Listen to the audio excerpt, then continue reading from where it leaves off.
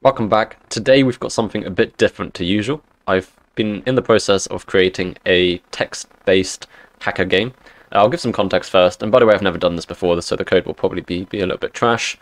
But for context, at work recently, I've been assigned the task to create a bunch of vulnerable apps that the user then has to essentially exploit. So, for example, I might build a Python app which has a broken access control, and then the user has to try and escalate their privileges for their task. So I thought it'd be cool to turn this into a little text-based game that I could maybe ship alongside it or something. So that's kind of the context.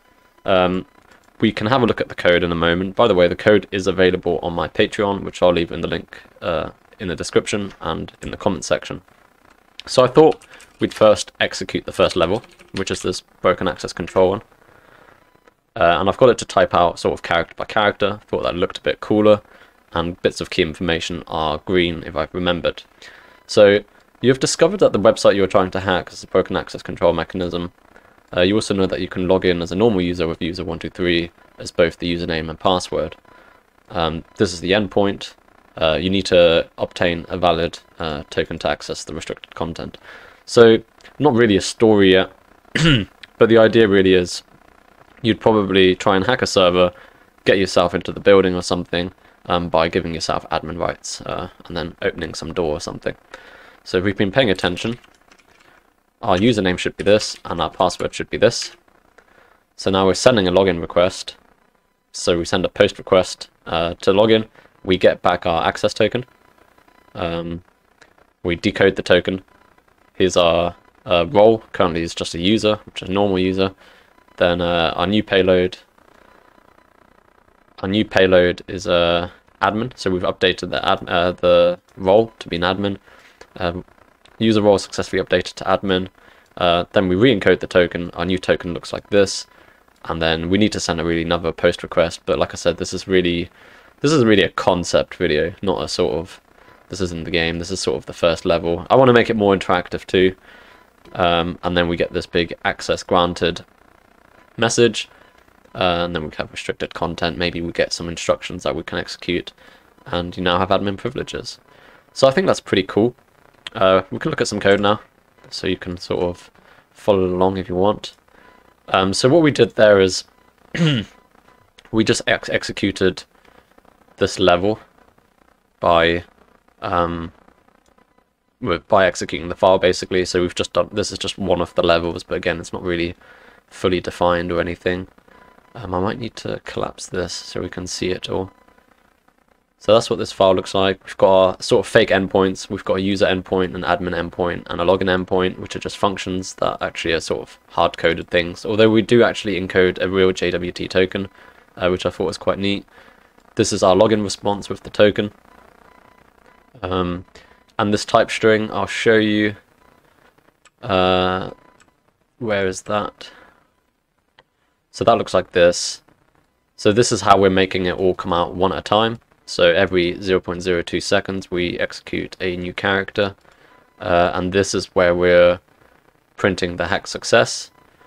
And this is us converting the JWT token, so it's not a byte, but actually just a string. Going back to this, this is our main loop. Here we've got some strings, and again, these are just this type string function is just printing out one character at a time.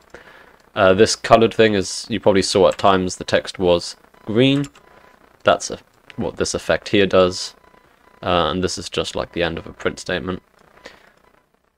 Here we enter the username and password, and then here we've got a bunch of stuff that's typed out for us.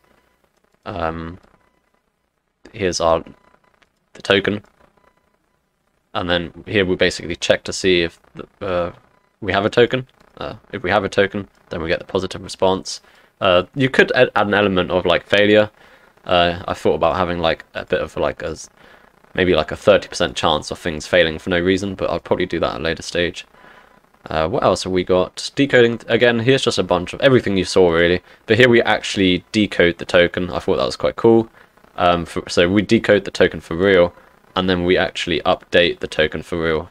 So this is a real way that you would actually do this. This isn't like just text.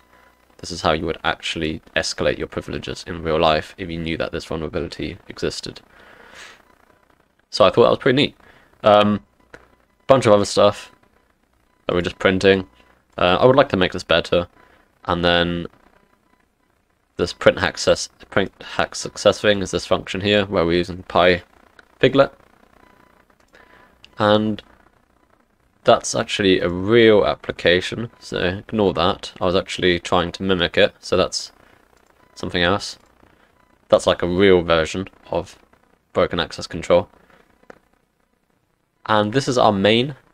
This is sort of how we start the game, but we didn't see that because we didn't actually execute this file. But it's welcome to the hacking robotics game. Your objective is to hack into a series of increasingly difficult targets.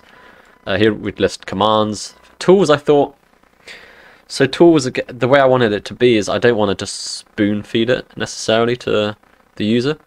It would be nice if they had to like use their tools. So like they might be in a situation and be like, okay, well, what could I do here? Maybe use broken access control for this scenario, or use let's go over here. Like we might use an XSS attack, something, or whatever is or SQL injection, whatever the situation presents. I'm not sure how feasible that's going to be. That might be too difficult, but it's something I want to think about. So we start off on level. So I think this is how people do it. So this is our main while loop, essentially. So we'd have our level. Our level starts at 1. This is kind of not doing anything right now. So by default, we're level 1. So if we are level 1, we basically go into this first level, which is our broken access control loop. And then we can always check for, when we're out of that, we can always check for commands. What I should probably do is put that on a thread or something like that, so you can always execute it no matter where you are. So we'd need to pass that thread instance around. But yeah, that's pretty much it. So yeah. So again, if you want to, I think, let me just double check. And here's the requirements. Quite small. PyJWT, term color, py-figlet. I don't think I'm using this. This was an older version actually. So I'll go ahead and delete that.